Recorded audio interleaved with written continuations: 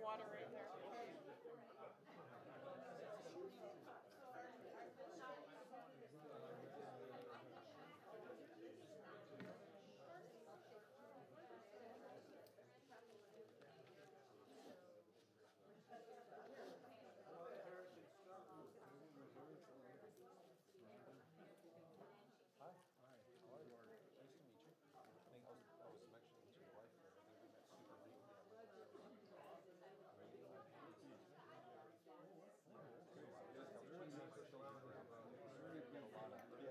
A lot of time with some people.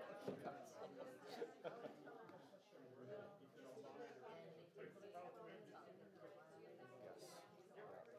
And Grandma pitching in tonight to watch the kids, so I was able to come and watch. It was a big deal for me. I've never seen it. Hello and good evening, everyone. We're just letting you know that we're going live in 1 minute, approximately 1 minute. So continue on talking. We like the ambient sound for the background, and enjoy your beverages and show. Okay? I'll be giving a countdown, so hang on. And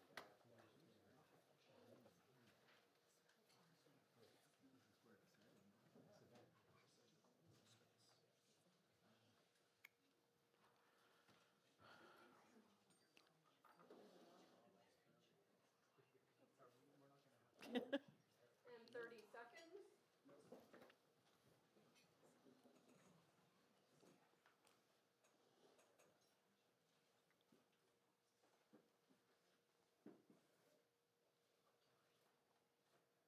And 15 seconds.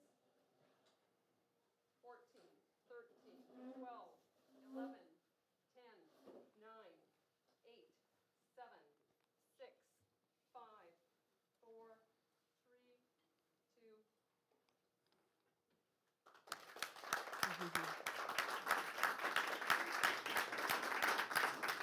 All right, on. Good evening, everybody. How's everybody today?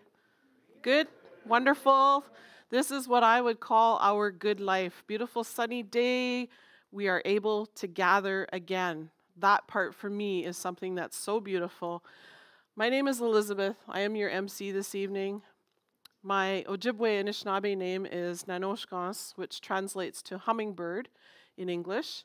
And I'm Ojibwe, Odawa, and Potawatomi, originally from Wakomacong on Manitoulin Island, but live here in Sault Ste. Marie, known as Bawauting, and have lived here for the last 26 years. Amazing to me how fast time has flown by. My 27-year-old daughter was a year old when I moved here, and now she's a grown woman. One of my best friends. And very honored to be your MC this evening. This is actually my second show MCing, and really thankful to the people who reached out to me to help move the evening along. I wish to acknowledge the traditional territory that we are a part of this evening, here known as Bawauting, the heart of the Great Lakes, the heart of Turtle Island, as we call it, the land of the Ojibwe. And I also wish to acknowledge all of our viewers who are watching us online. Beautiful thing, technology, and we got it working, so we're happy. And wish to acknowledge the traditional territory that you are watching us from. Miigwech for this good life, and in my language, we call that Mino Bamadzuin. So I'm really thankful to have you here this evening, and want to introduce to you what you are going to be entertained with. Absolutely wonderful. I got to watch it for the first time last evening. And for me, definitely, the Stories Steeped in Stone series is something that has been brought to life as a result of a number of different people who storytell, who use art, who use song, dance, words, and so on to relay messages, to share messages. And I'm really thankful that I've been able to watch a couple of these performances. Each one showcasing a diverse lineup of talent, featuring artists and creatives from the Algoma region who find their inspiration in the stories and culture and landscape of this beautiful region. While the theme may be steeped in stone, no two shows are alike. Audiences have been treated and are treated to music, theater, storytelling, poetry and dance, performance art, and heritage demonstrations. There's so many different stories and experiences. You will want to catch them all. And one of the good pieces of news I get to share here is that we will be looking to have, it's in the works still, but looking to have each story that has been done up to this point and finishing out the series released again through YouTube. So stay tuned for that. If you haven't had the chance to watch, you will be presented with that opportunity. So this evening, you may be looking up here and feeling excitement as I was. I was really curious when I got here last night for our rehearsal and thought, I wonder what kinds of stories are going to happen this evening. Well, tonight, our presentation is called Traces, and it's brought to life by Annie King and Micheal Burtch. I had the opportunity to work with Micheal quite a few months ago in some presentation and storytelling that happened, of course, pre-COVID. And what a character. So I'm thankful to have gotten to know him and reconnect here.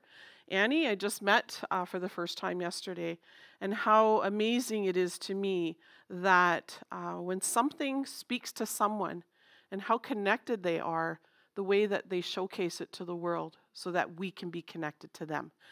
So I look forward to watching and witnessing, experiencing, just as you do, again this evening, their story called Traces. This is some of the thoughts that they've shared about this evening. We are artists who live and work in Sault Ste. Marie. We have our respective art practices, but because of the many points where our visions intersect, we often work together as a collaborative team. Annie was born and raised in Algoma, and Micheal has lived here for 4 decades. Both of them are full-time practicing multimedia artists who work in sculpture, painting, video, sound art, and performance art. The physicality of their respective practices provides the opportunity to create an immediacy in our performances and installations. Their goal is to provide an immersive experience that highlights their respective aesthetic. The traces that we leave, and I find these words so profound. The ashes are footprints, melted ice, and echoes, and stains of our process speak to broader concerns over existential threat to the planet, but also to the cathartic power of art. I invite you to join me in welcoming them.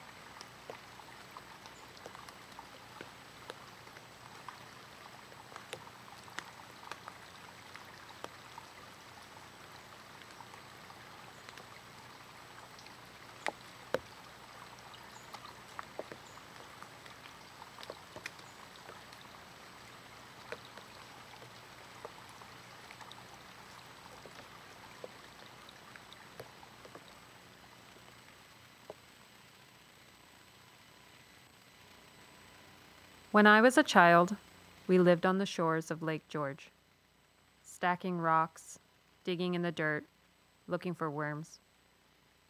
I'm below the tree where my brother once accidentally shot the songbird hidden by the leaves with his BB gun. He cried big tears. This day was burning day. The grass needed to be rejuvenated with fire. Something my dad did from time to time. The fire moves along the grass in a march. My dad and older brother with shovels and buckets and rakes. I have my rocks. I have my worms. Go play. I play. I was wearing a new windbreaker, top look for the time. I play on my haunches, examining the rocks, bugs, worms. They keep my attention. Intense focus. I'm in my world. I'm ripped from it. My dad rips my jacket off my back, the one that's the top look for the time. It's on fire. He stomps on it, putting it out. I was so enthralled with what I was doing, I didn't realize I was on fire. This was not the only time the land had engulfed me, brought me to a quiet place.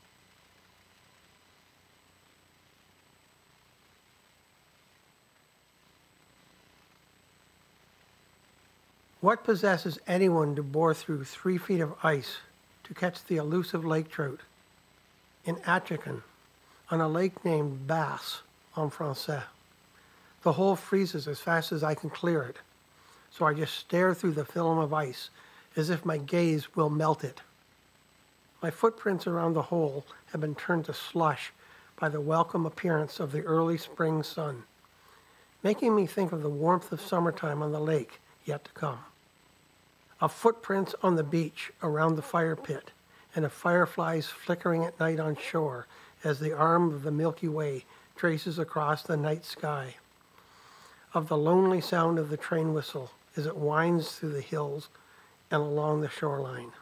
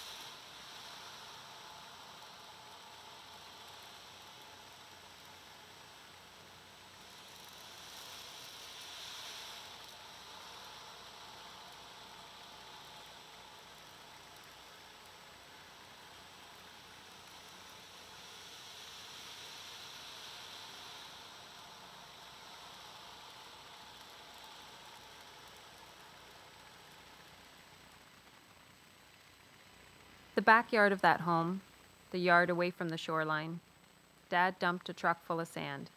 He seeded it for grass.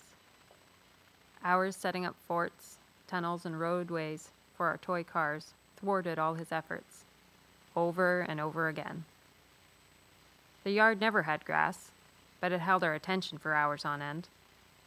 This particular day, I spent hours, or what seemed, engrossed in creating bases, setting up buckets full of plastic army men. BB gun target practice would happen later. Mom and Dad are keeping an eye on me through the living room window. I make a small rock barrier over here. These sticks pressed into the earth on their end will work well. The sun warms the surface of the sand. Just under is cool to the touch. The sand runs through my fingers. The trees are still today. I am quiet. Hey! Dad bursts out the back door. He has something in his hand, an axe or a rifle. Hey! I look to where my dad's gaze is fixed. A black bear startles. Time feels slow. It has eyes like my dog. We hadn't noticed each other, each interacting with the land in silence, but now lock eyes for a millisecond. She torques back into the woods. Dad picks me up and inspects me for damage. I'm fine, and it was magic. But for now, here I sit, fishing, immobile, watchful, in the shadow of Moby Dick, equally immobile, undisturbed as he towers above the shoreline. He's been here for eons, rising majestically, evidence of millions of years of violent primordial volcanic eruptions from deep within the core of our planet, of titanic upheavals that mold and fold the Earth's shallow crust, which are then carved and shaped by the terrifying weight and almost imperceptible caressing of glacial ice. Achican, the Batchewana Bowl, Laguli, Chippewa, Montreal, and Agawa River valleys, the black fingers of basalt, sliding into the cold waters of Superior. Mighty fault lines, jagged tentacles of the submerged Lake Superior Rift Valley, tearing through the lake bed and the enveloping rugged highlands which fill with cascading rapids and falls. Monumental records written in stone of the cycles of ice and meltwaters, grinding and flooding and forming.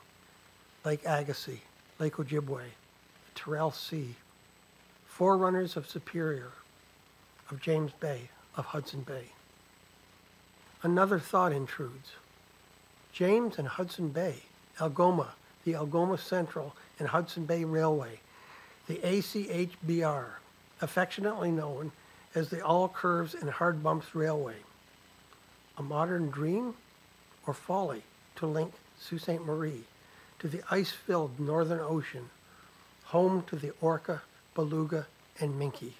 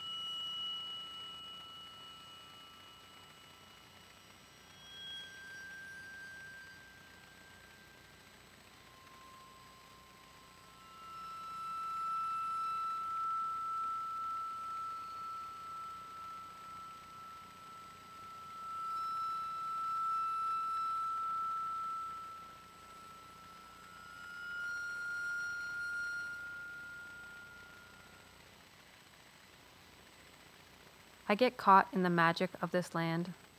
I have roamed as a child and into adulthood. I return to the silence.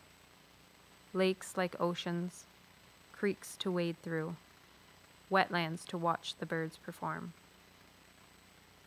And now I have a pack of my own, 3 daughters that share my skill at getting lost in time on the land, my wild ones.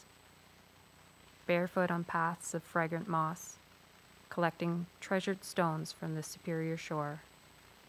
Or when the snow flies, breaking icicles off ice caves and wielding them like magic wands.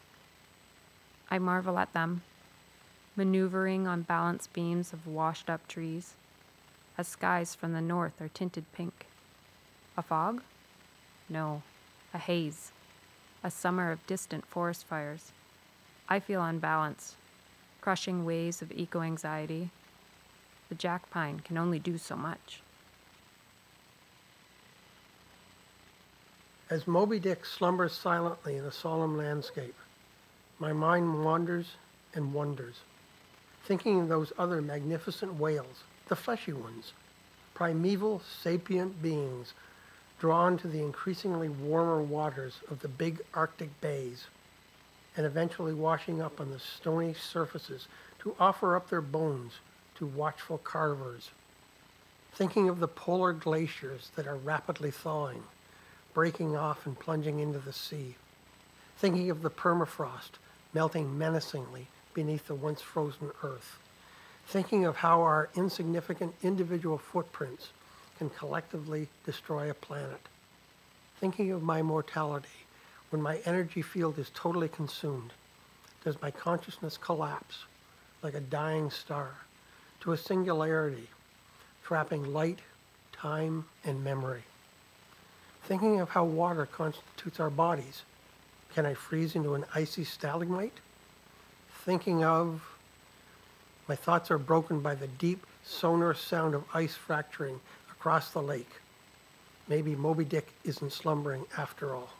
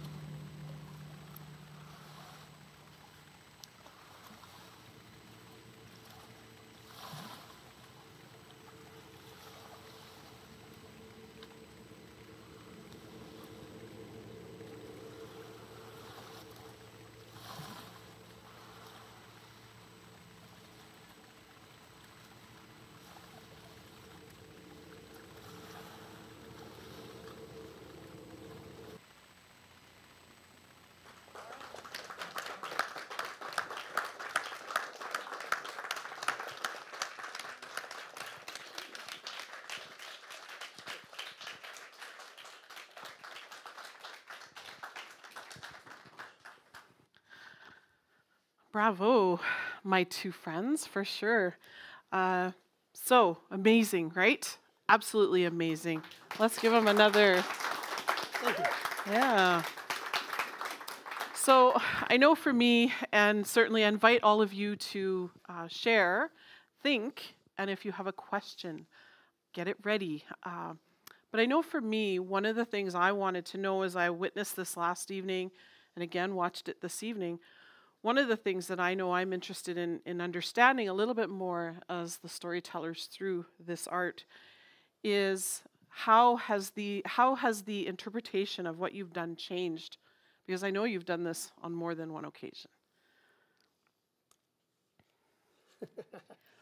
Well, we came together both with our individual practices, and Can everyone hear? yeah, okay. We came together with our individual practices, and when the call came out for Stories Steeped in Stone, we came together to make something deliberate for that set of programming. Mm-hmm. It's definitely evolved over time. Do you want to speak to that a bit? Yeah. Thank you.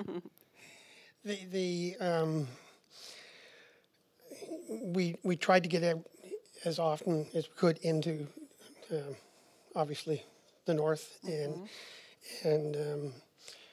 shoot the film in the different seasons except winter. But yeah, the sculpture and the painting again reflect our practices over the years. We, as you said, we discovered that we had a lot in common, and we decided to bring the two practices together and we started thinking about this when the call came out, and yeah, it's evolved considerably.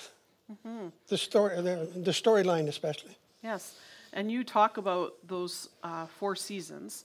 So of course, all of us who might be from this region, living in this area, love the land, love the lay of the land. We're connected to the land, and clearly both of you are, in terms of understanding what you're telling us here. I love that you talk about the 4 seasons. And I know, Annie, you talk about your children.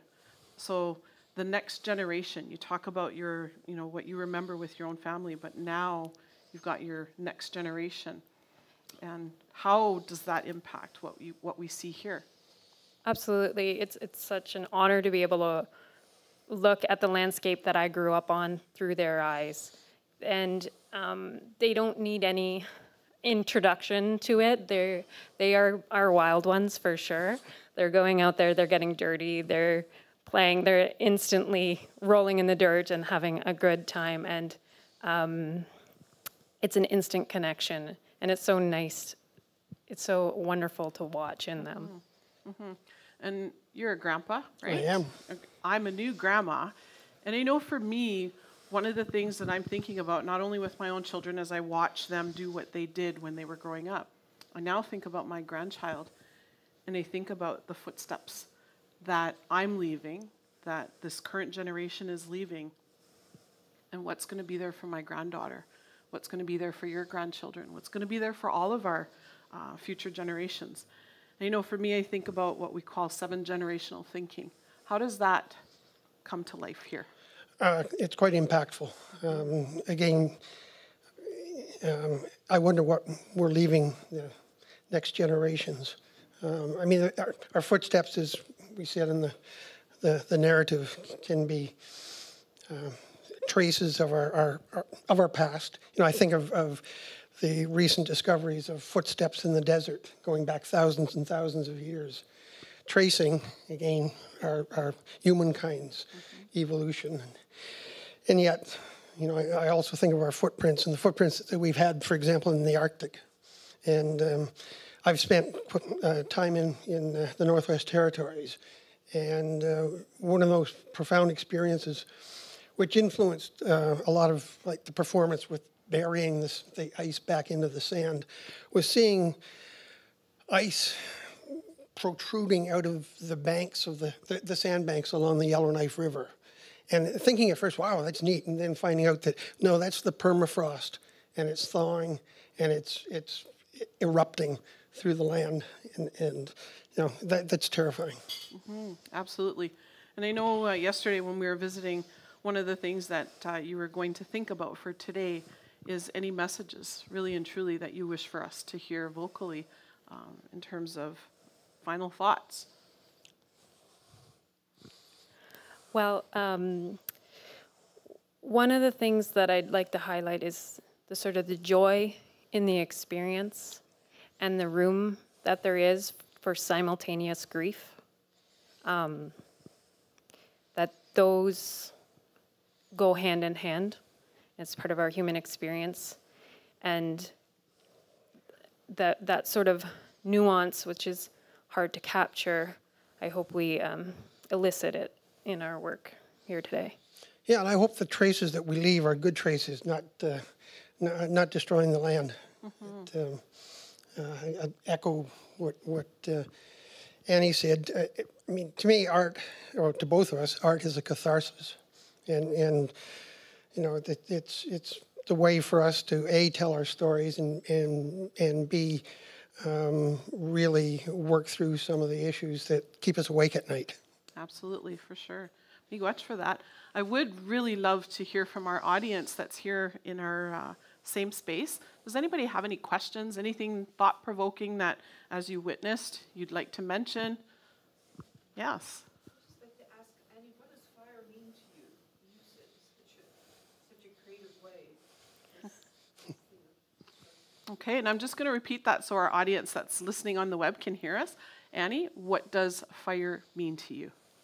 Well, I've been working with fire for some time now. I started while I was in graduate school.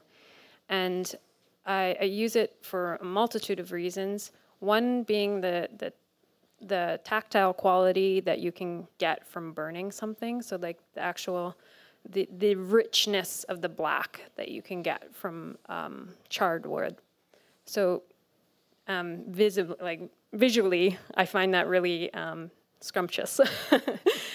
And then also the significance that fire has for me in terms of memory in particular. Growing up, having bonfires, like all of my family memories are all associated with the scent of fire. I've learned in interactions with other people the different ways that the scent of fire has affected other people, some negative, some positive.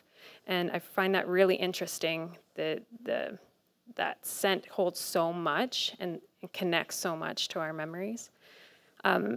Also, I mean, I can write an essay about this, but the sort of symbolic nature of fire being both destructive, but also is used to rejuvenate.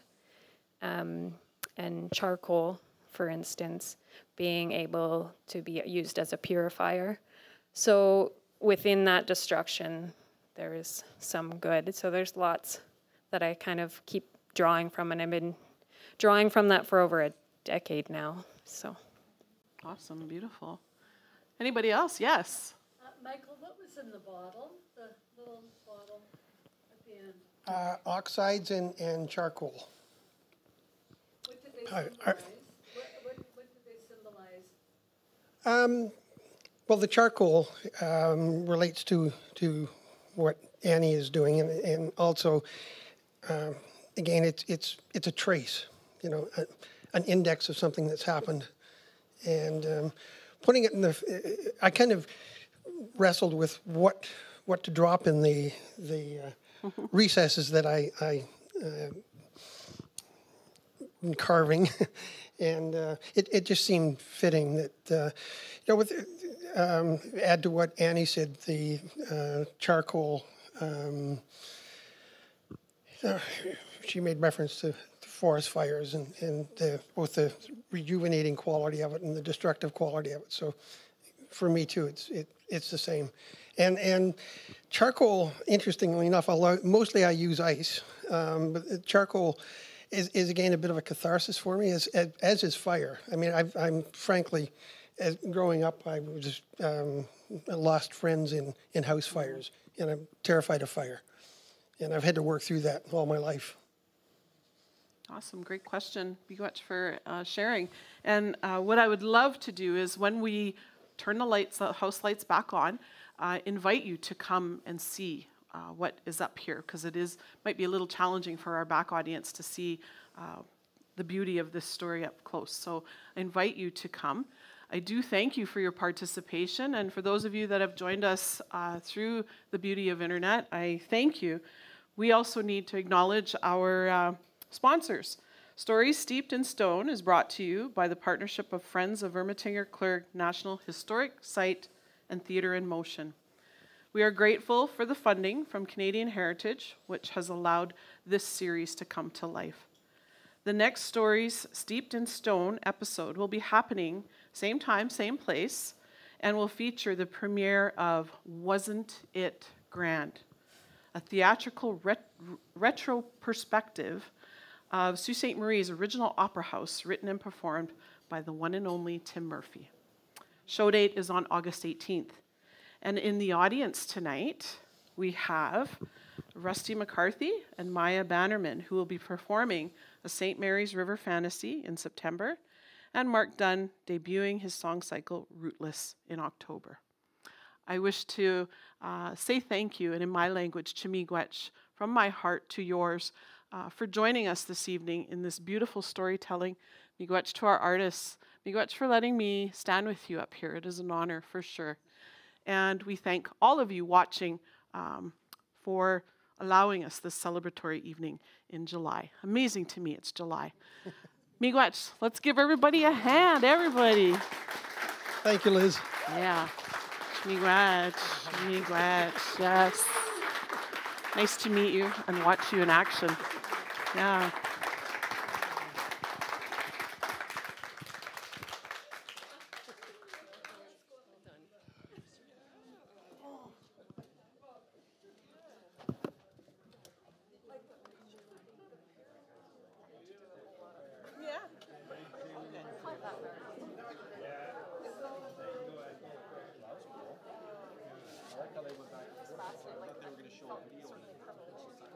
Right? And watch it in action. He's turned out great.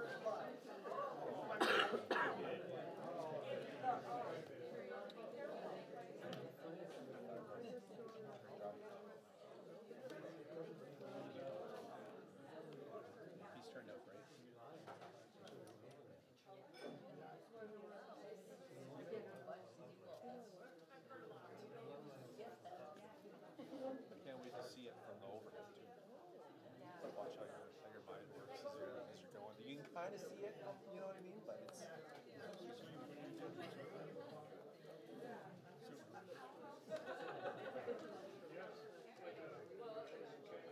oh, I'm glad that went awesome. Good job. I've never